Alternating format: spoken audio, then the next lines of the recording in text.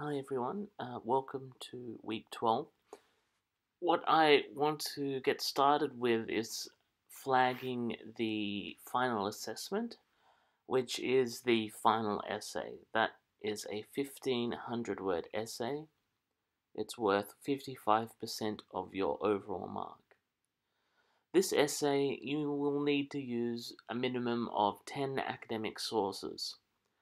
Now, given that you will have completed your annotated bibliography assessment by now, that means you've already got 5 of them, so you need to only find 5 more. So minimum 10, yes, but you've already done some of that groundwork. And it's important that you engage with texts from the unit as well as use your own research. So that means you use some of the assigned readings, but you also need to find your own materials as well. The third assessment is going to be assessed along the following criteria. It's going to be assessed according to its ability to address the essay question, the clarity and sophistication of your argument, evidence of having read and understood relevant literature, and evidence of critical thinking and engagement with theory,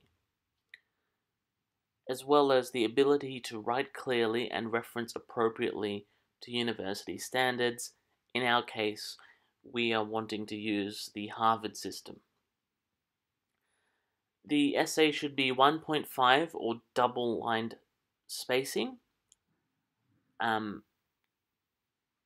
It needs to clearly indicate what question you've selected, and you must include the reference list at the end of the essay. It needs to be in alphabetical order.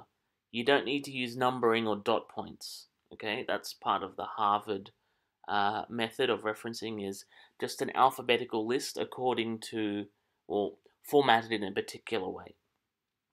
If you don't include a reference list, this is going to put your assessment in danger of failing and academic misconduct.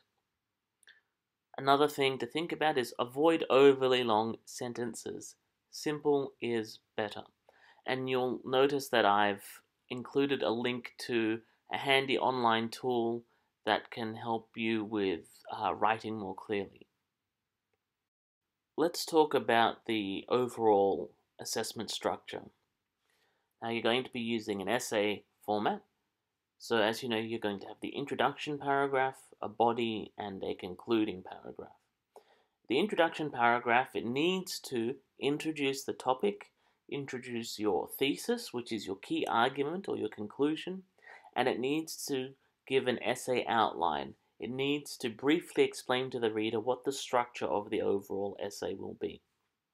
The body of the essay is comprised of paragraphs giving supporting evidence and arguments for the conclusion or the thesis. It needs to be a logical sequence.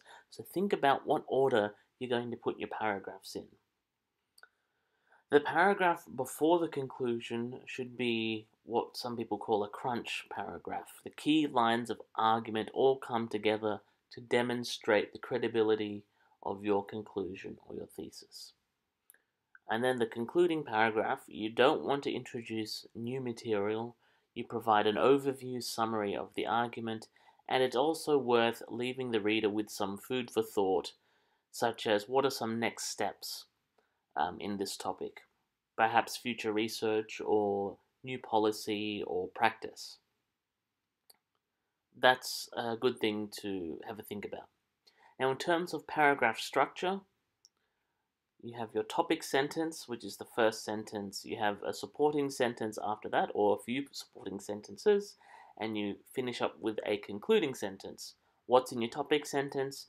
It's kind of like similar to the essay structure. Overall, you need to introduce the main point of the paragraph, and it should follow from the previous paragraph where possible.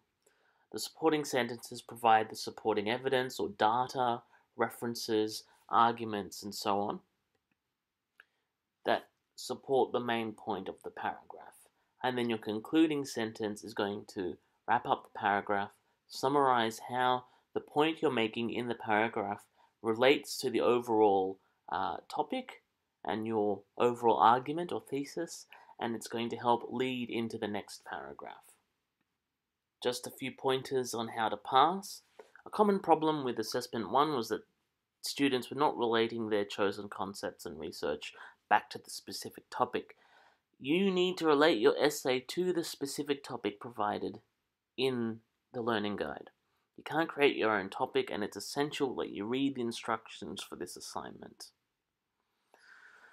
You need to demonstrate some basic scholarly research skills. Don't hesitate to ask for advice or help from your unit coordinator or tutor where appropriate. And remember, and this hasn't been an issue as far as I can tell, Wikipedia is not an academic source. So I'll let you, I think most of you have your head around that. Make sure to follow the Harvard Referencing Style Guide. That can be found with a really quick Google search. You just type in WSU, Western Sydney University, Harvard, and it should be a PDF that comes up as more or less the first search result on Google. And don't forget that preparation is key. Spend a bit of time thinking, what's my overall argument? What are the main points I want to make? And then spend a bit of time working out your essay structure so that by the time it comes to writing the substantive content of your essay, it's almost like you're just ticking boxes and dropping in content into the right spot. Now, there are 4 topics that you can choose from for this final essay. The first one is asking, recent crime prevention policy and initiatives can be seen as highly politicized. Discuss the link between law and order politics, fear of crime, and crime prevention strategy using local examples. The second option, citing examples, provide a critical analysis of preventive policing strategies such as hotspot, zero tolerance, problem-oriented, and so on, and discuss their impact on the community. In your answer, discuss why these strategies are popular and if there are any side effects on police and community relations.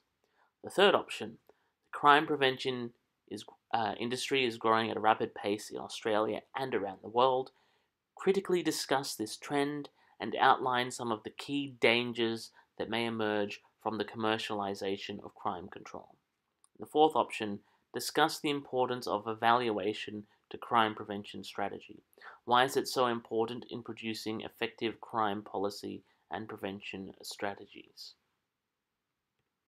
Before we move on to this week's topic, let's just have a quick recap of last week. The restorative justice approach to crime prevention involves a wholesale rethink of the nature of crime and criminal justice. Restoration is grounded in the principles of Republican theories of liberty and dominion. Crime is a violation of personal dominion of the victim, and it's also a harm done to the whole community. Responding to crime and preventing recidivism requires reintegrating the offender back into the community. Reintegration involves reintegrative, non-stigmatizing shaming and recognition of harm done to victims. Reintegrative shaming can help offenders take responsibility for their actions and learn to share the same norms and values of the community when it comes to offending. Now, some researchers suggest that empathy, that is, treating the offender with empathy, and the offender feeling empathy for their victim, is a significant factor in the development of offender remorse and desire to change, and therefore crime prevention. This week we are looking at evaluating crime prevention interventions. Overall, we're going to go through thinking about research and knowledge. We're going to then discuss some of the frameworks and methods of evaluating crime prevention. And then we're also going to briefly think about the policy process, because this is an important thing to keep in mind when not just doing evaluations, but thinking about how to implement evidence-based policy into practice.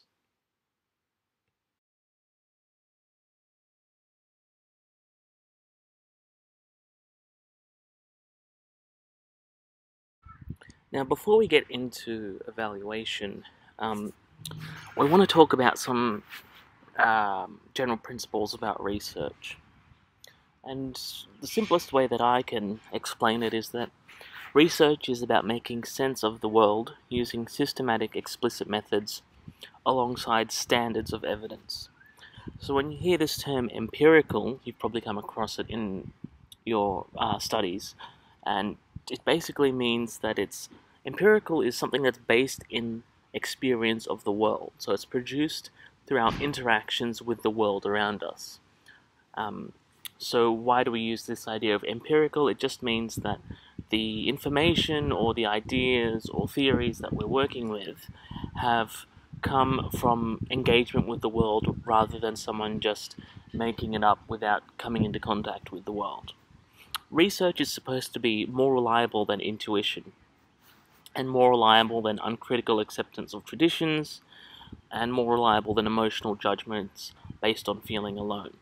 So research should be a key part of practice. It should inform practice, but also keep in mind that practice, because it's based in the real world, also informs research. And research more generally is just a good sort of way to approach life in terms of being an engaged citizen and in terms of finding more personal freedom, not being constrained by assumptions and other people telling you the wrong thing. Now let's talk about two scary words from the philosophy of knowledge that are worth wrapping your head around if you're to understand research, and that is ontology and epistemology. Now these are just fancy philosophical terms for how we think about the relationship between our knowledge and the world. Ontology is just a word that basically refers to what exists in the world that we can know about. So when we're talking about ontology, we want to think, well, what are we looking at with this research problem? Are we looking at atoms, molecules, human behaviors, measurable outcomes, the meanings of certain texts, and so on? Now, when it comes to epistemology, that's a fancy word meaning how we develop valid, reliable, and useful knowledge about the world based on how we interact with the world. In other words, epistemology is talking about how do we actually know stuff about the world. Ontology is what is there in the world we can know. Epistemology is how do we know that stuff. So, for example, do we directly experience the world, or is our understanding of the world mediated by our senses and pre-existing theories? And as a result, which methods should we use to understand different things? We're going to need different methods for different topics. Now, why do we care about all this stuff? Well, part of being rigorous is having an awareness of ontology and epistemology. You don't need to write a paper about it, just be aware, broadly speaking, that this stuff is important. And part of being rigorous is allowing other people to follow your research approach, understand your reasoning, and in principle, repeat your outcomes, or at least repeat your process. So, it's about providing better reasons for people to believe what you say, that don't simply rely on you saying, oh man, just trust me, just believe me, right? Now, let's talk about the idea of science and the ideal of science and expert knowledge. When we talk about expertise, it's not just as simple as knowing which studies proved a certain theory. It involves ongoing participation and contribution in a community of people who deeply understand a field or a topic. It's not just book knowledge or book smarts, but experiential knowledge. This type of knowledge you can only get it by doing, through practice. So that means that it's a type of knowledge that doesn't translate easily into words. Now, what I want to suggest is let's move beyond the antiquated and kind of inaccurate idea of you have scientific theories and then if you prove the theory it becomes a scientific law. For reasons I won't go into here, that's basically quite old hat, and more importantly, it doesn't work in all fields. A better approach is just the approach that a theory is an explanatory framework. It's a collection of interrelated ideas about how things relate to each other, including assumptions about the properties of things, how things work, and the causal relationships between things that the theory covers. There are better theories and there are worse theories, alright? It's not that the best theory becomes a universal law, it just means the better theories are good at explaining what they're talking about and have good evidence behind them. Now, not all evaluations directly test a theory, and not all crime prevention interventions are testing a theory. But in practice, we use theories to guide how we interpret or approach a topic. We use theory to help interpret our findings, but our findings also help us to interpret our theories. And for a neat little explanation of this by a sociologist who studies expertise, you might want to read some of the work by Harry Collins, which I've listed in the reference list at the end. One other set of concepts you might want to be aware of are two broad methodologies of qualitative and quantitative approaches. And these are sort of the two main sort of overarching methodologies in the social sciences more generally. Now, when I say methodology, right, that's not as simple as method. It's not the same thing. Methodology is the framework through which research is conducted, and this includes assumptions about how knowledge is formed, right? Assumptions about epistemology, and which methods are suited to which problems. When we think of quantitative methodology, we think of numbers. Qualitative, we're usually thinking of words. When it comes to quantitative, we're basically talking about statistical methods. And the strength in this approach lies in its ability to extrapolate knowledge about a population based on just a small, well, not a small, but based on a sample of that population. So it's very useful for things like incidence and prevalence. Incidence meaning the rate of change, or how quickly or slowly something grows or shrinks, and prevalence meaning how much of something there is at a particular point in time. When it comes to qualitative research, it's a range of different methods, but common methods include interviewing, analyzing documents, and observational or ethnographic work. And the strength of qualitative approaches lies in their ability to understand complex social processes and the human meanings attributed to things in the world.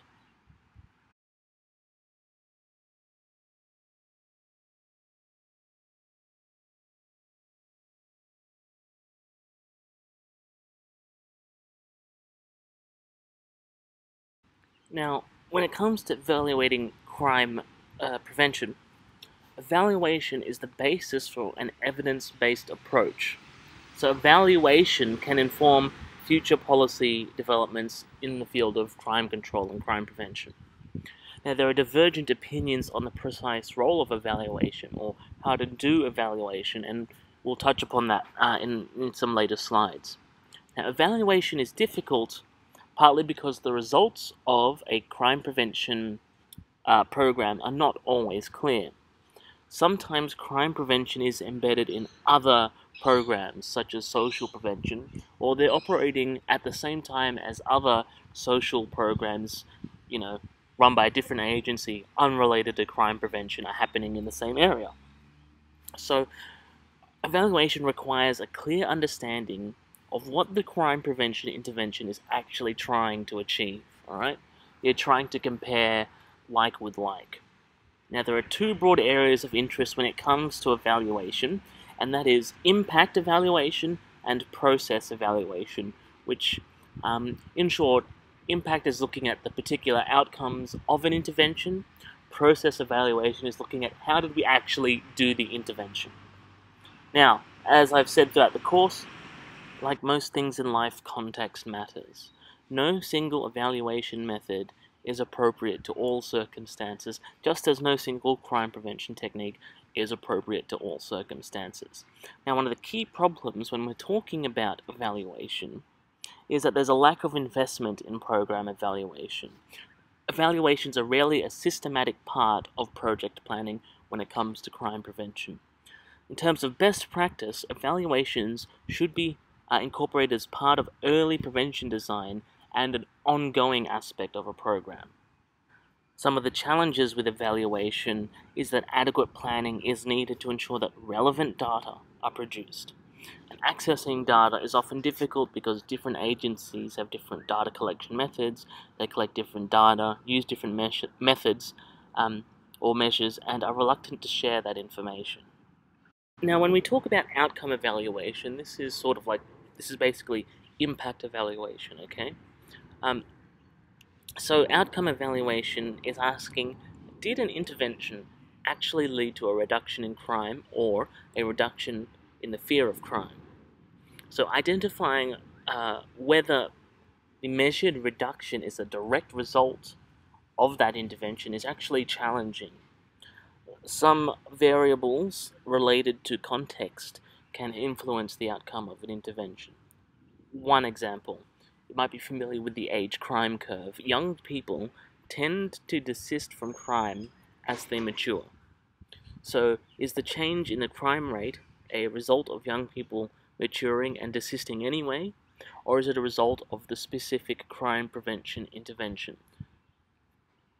It's also important to recognize that crime levels are also subject to fluctuations.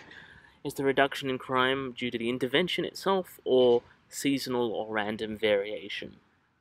And in partnership-based interventions, outcomes are often impacted by the coordination among groups or agencies in this partnership and the commitment or lack of commitment of partner organizations, which might indicate that it wasn't a problem with the prevention method in itself, it was how it was implemented. It was a problem caused by the partner organizations rather than the theory or practice of the intervention itself. Let's talk about experimental approaches. The sort of gold standard of experimental approaches is the randomized controlled trial.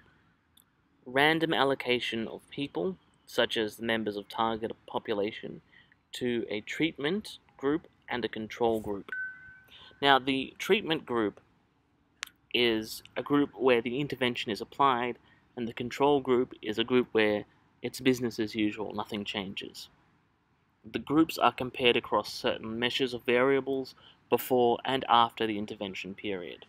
Now, the idea is that because of random allocation, differences between groups can be more confidently assigned to the specific intervention because it's the key difference between the groups. So the groups are randomly assigned, they're similarly composed groups, and the main difference is that one group was given a crime prevention program and the other group wasn't. And so any differences later on down the track are more likely to be due to that crime prevention program than some other variable. Now, the randomized controlled trial is based on the medical model of research. However, it's difficult in practice, especially when we're thinking about crime prevention situations. We're dealing with human behavior, it's outside a controlled laboratory setting, and it's unpredictable and difficult to control these things in the real world.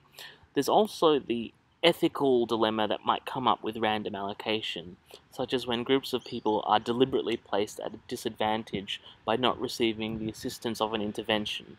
And random allocation isn't always easy to apply in programs that are setting specific, such as situational crime prevention or crime prevention through environmental design.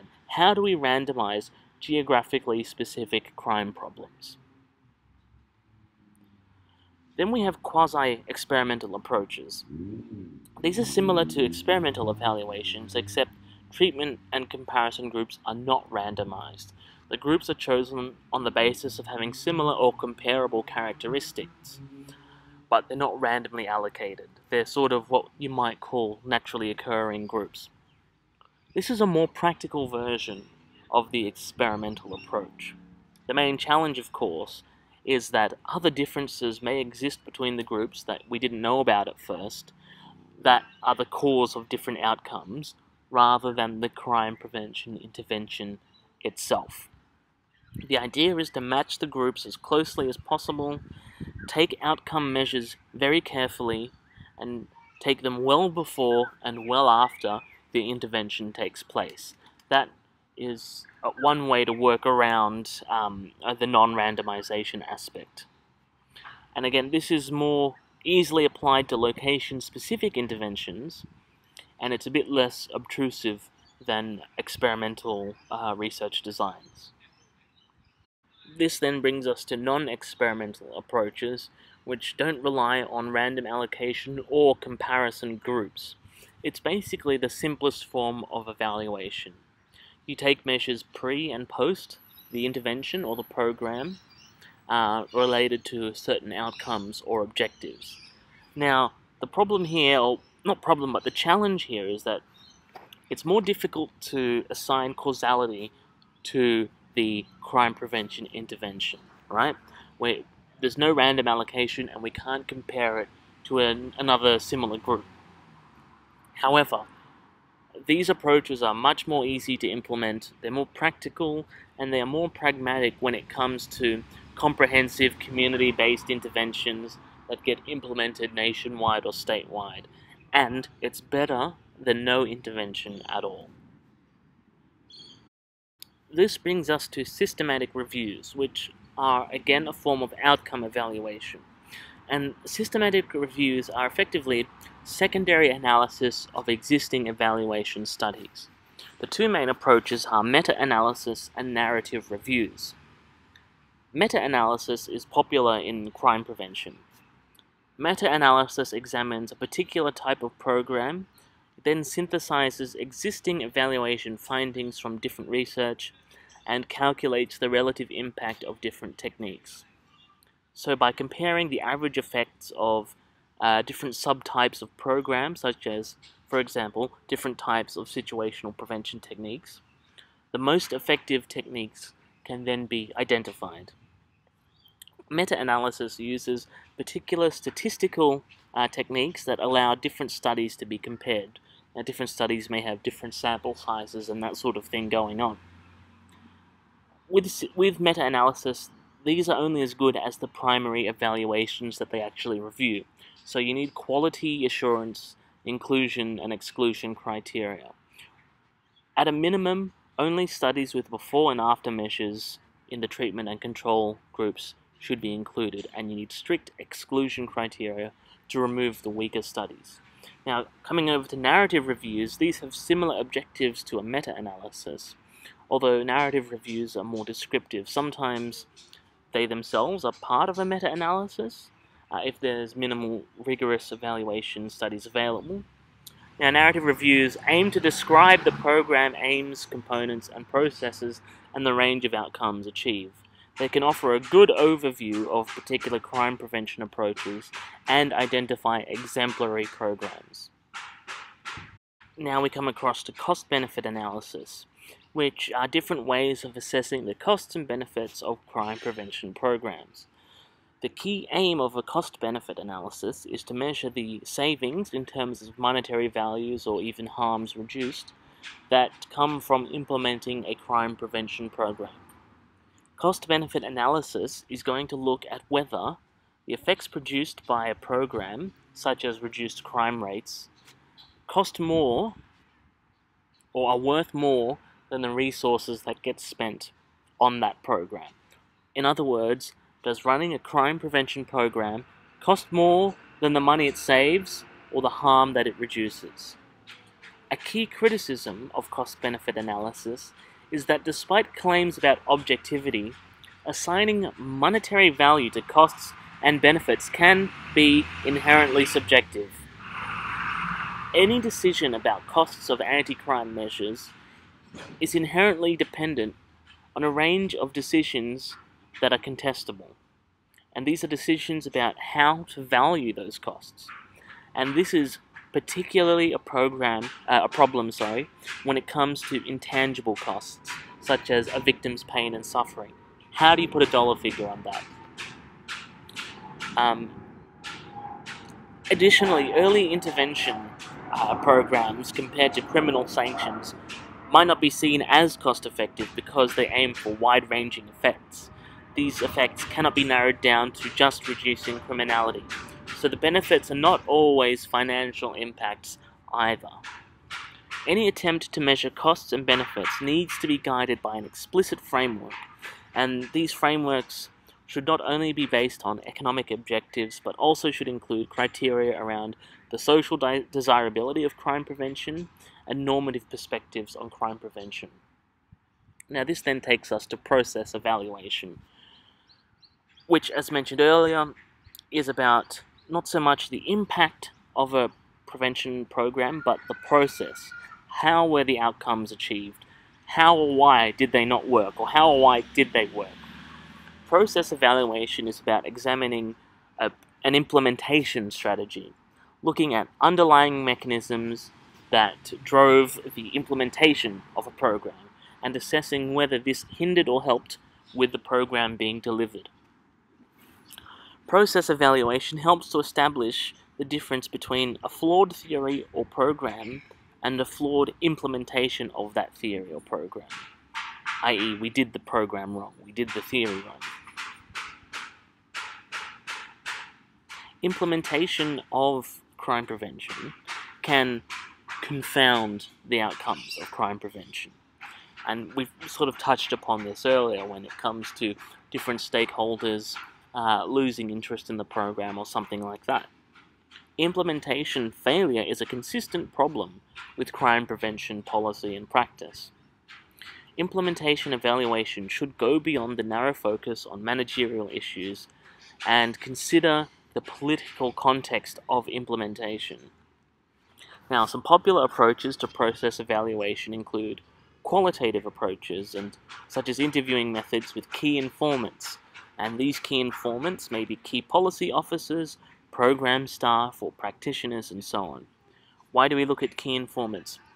These are the people who are most familiar with the program and the context of the program, and are usually at an advantage to give an informed analysis of program success or failure. However, this approach can be criticized as being subjective.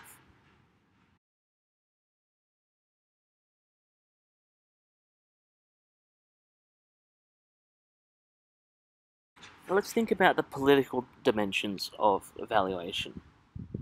Measuring the symbolic aspects of crime prevention is critical, because simply proving that crime prevention is more efficient at a technical level is not enough to make it an attractive or feasible crime control framework. Responses to crime have an affective, emotional component. You'll remember that from week 4 or 3. And this component communicates certain messages about social cohesion. And it's important to understand that these dimensions it's important to understand these dimensions because they influence broader support for certain crime control responses over others. Now, this means how a community and how the sort of political elite feel about a particular implementation, a particular crime prevention strategy, is going to determine the political sustainability of these strategies, how long they survive. So apart from evaluating whether programs have shifted public attitudes to social control or crime prevention strategies, the political aspects of crime prevention also extend to whether the preferences of target groups have also changed. That is, programs benefit from being inclusive of the perceptions of a target group in the program design and outcomes. Now let's talk policy at this point. And what's policy got to do with it? The policy process is rarely straightforward and rational, okay? So despite appearances, it really goes from a policy with evidence gets attention of politicians who then pass new laws and implement programs, okay? We need to understand this to connect our evaluation of crime prevention to how it might become a bigger program or incorporated as part of an ongoing program, or why these things don't get off the ground. The field of policy studies has developed several ways of approaching policy and understanding how it functions in the real world. There are a range of approaches, such as multiple streams, punctuated equilibrium, advocacy coalition networks, and so on and so on. We're just going to look at multiple streams very briefly today. Multiple streams is but one useful method for thinking about policy. The multiple streams approach, or MSA, was originated by Kingdon in their book Agendas, Alternatives, and Public Policies. Now, there are three components or three streams in this framework, and these components or streams operate independently of each other. They have a life of their own. At a certain point, the different components or streams intersect with each other at opportune moments that become windows of opportunity for policy change. The first is the problem stream. Public policies occur when political entities want solutions to issues that they perceive as problems, right? Now, there are several subcomponents of the problem stream. You have indicators, which is how policy actors identify or monitor potential problems, so these could be unemployment rates, rising prices, or other sorts of measures. You have focusing events, which are jarring and sudden events that become attached to particular problems, providing motivation or momentum for action or change. So these could be, as I said, notable public events, disasters, scandals, things that get a lot of attention. You also have to think about load in the problem stream, and this is the capacity of institutions to deal with problems. Simply put, if policymakers are dealing with very large or very many problems, this crowds out smaller, newer problems. And then you have feedback, which is similar in principle to indicators, and that is the information related to the problem of interest. So again, maybe different rates or changing prices or other measures that are getting fed back to policy actors to see how the problem is going and whether it's worth their time. The second stream is the policy stream. Kingdon referred to this as a policy soup, that there's a finite but complex collection of ideas and possibilities. In other words, a lot of different policy ideas float around, and those that survive longer meet certain criteria and prosper. So the survival of policy ideas depends on 5 subcomponents. You have value acceptability, which basically means that the policy ideas can conform to existing values and constraints. You have technical feasibility, and that means that the technical ability of a government or an organization to create or implement a proposed crime prevention strategy, for example, already exists or is possible within the given constraints. You have resource adequacy, which simply means that the required resources for a particular policy are obtainable. And then we have this idea of policy communities or policy networks. And these are associated with the ideas that shape the dissemination of policy ideas. So certain groups, there might be lobby groups, advocacy groups, think tanks, shape certain policy ideas. And then there's the idea of network integration. And this refers to how well a policy proliferates within these policy communities or policy networks. How well integrated is a proposed idea with the existing discourses and frameworks that a policy community operates within. The third of the 3 streams is the political stream, and this refers to the institutional and cultural context within which policy takes place. There are a few subcomponents to the political stream, including national mood, which is the general orientation of the public towards certain issues or values that are relevant to a policy problem, and party ideology, which is the aggregate orientation of political parties in relevant institutions. Now, party ideology steers the behavior of parties or groups of people by inhibiting or encouraging certain options rather than others. There's also the balance of interests, and this refers to the aggregate position of relevant interests. These relevant interests may be stakeholders, advocacy groups, and other relevant political and social actors who are related to the policy problem. Okay, so you have national mood, which is how the public kind of feels about a policy issue and the related topics.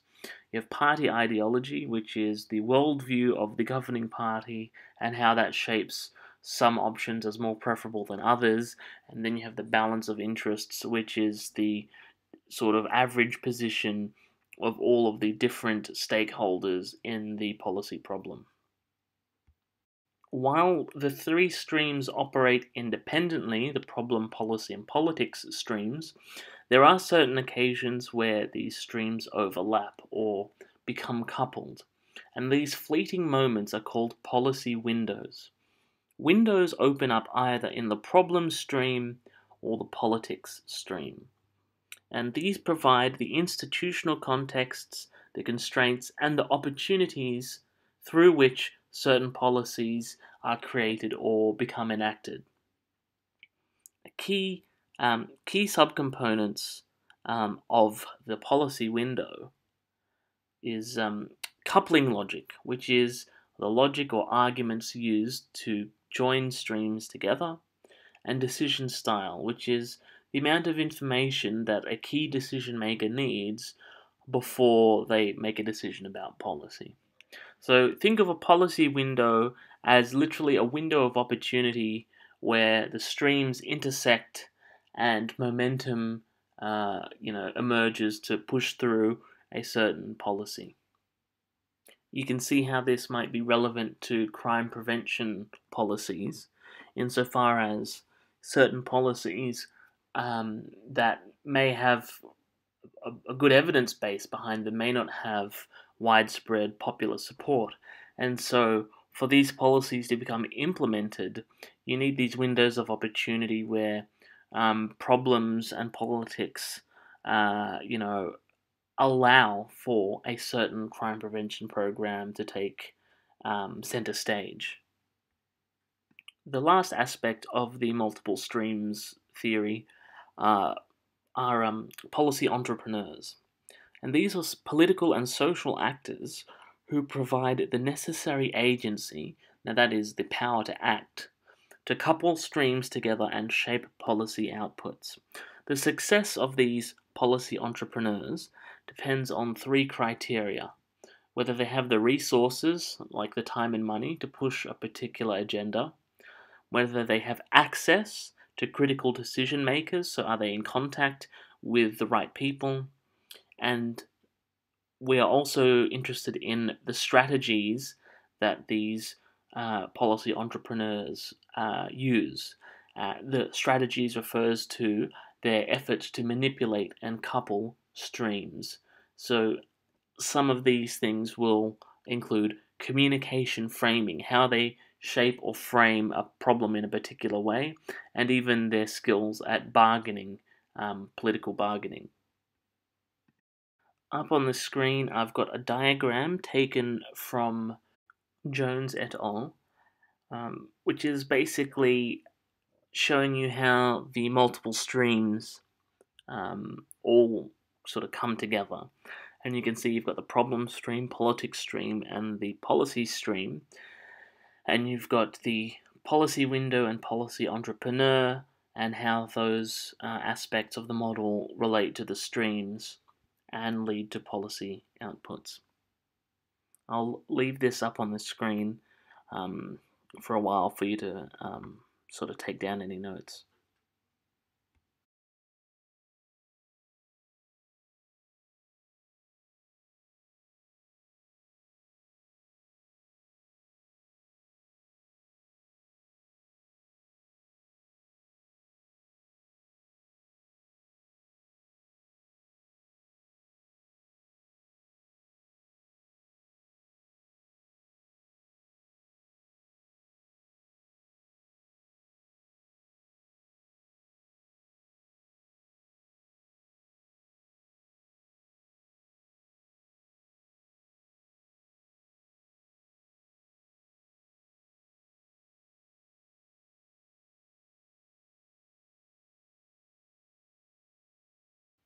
Okay, so let's go through a key summary of what we've discussed in the lecture. Evaluation research is challenging and complex. It needs to be explicit about its theoretical and its research assumptions. There are various different methods of evaluation depending on what type of intervention, the resources available, and the type of problem that is being addressed. Both outcomes and the implementation process are factors that need to be evaluated. Evaluation should be an integral part of crime prevention strategies in general. Measures should be taken before and after the intervention. Developing an evidence base is one thing. Implementing well-supported crime prevention programs as policy is another problem in itself. Policy is not a straightforward or rational process. There are various theories that help us understand the policy process, and today we've briefly looked at multiple streams, which can help us understand how different streams of problem, policy, and politics may intersect at opportune points in time, that is, policy windows, and lead to certain policy outcomes with the help of policy entrepreneurs. A few questions to think about as you're reading your material and studying this topic.